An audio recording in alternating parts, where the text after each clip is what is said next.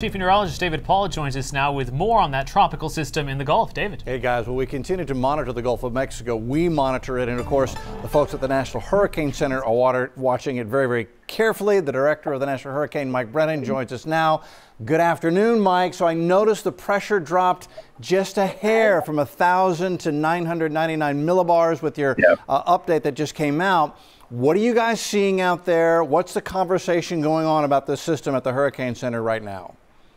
Yeah, it's really been not a lot of change since yesterday. The expectations haven't really changed very much. The structure of the system has not changed very much. It's not a tropical storm yet.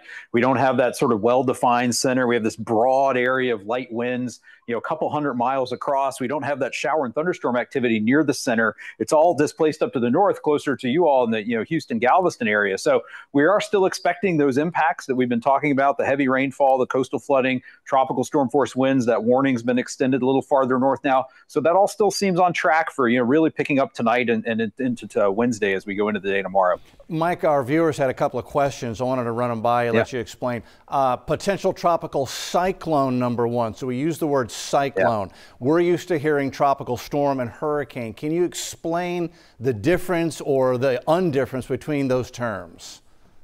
Yeah, cyclone's just a generic term for an area of low pressure. So it can encompass all sorts of different, weather phenomenon. A tropical storm or a hurricane is a type of cyclone. So we're calling this a potential tropical cyclone because it has the potential to become a tropical cyclone or a tropical storm. That's what we're expecting to still happen tomorrow. It's just not quite there yet. So by using that term, we're trying to give an idea of to people of what the system has the potential to be, and really focus on the hazards, the rainfall, the coastal flooding, and the wind. Another one of our viewers had a great question. If you read the advisory, it does mention that there are sustained winds out there of 40 miles an hour. And he was wondering, so if we have sustained winds, why have we not upgraded this to a tropical storm? Yeah, right now the system is sort of lacking two features that are required for it to become a tropical storm. Tropical cyclones have a well-defined center, so they have sort of a tight circulation near the center of low pressure. This system does not have that. It's still very broad. You can't really pin down exactly where the circulation center is in this sort of broad general region.